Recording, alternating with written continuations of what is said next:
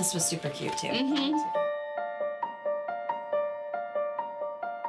Could you tell us a little bit about yourself? What do you do? I'm an advocate for the patient experience in health care. I'm a federal probation officer. Good morning. You look so pretty. Thank you, and so do you.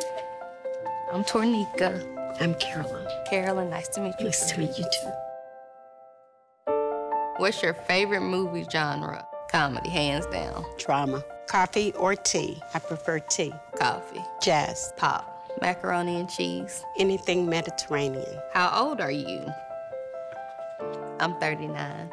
I'm 66.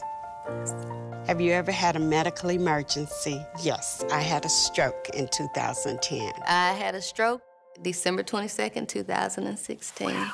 The staff at Methodist is second to none. I agree with that assessment. I have very high respect for the staff there.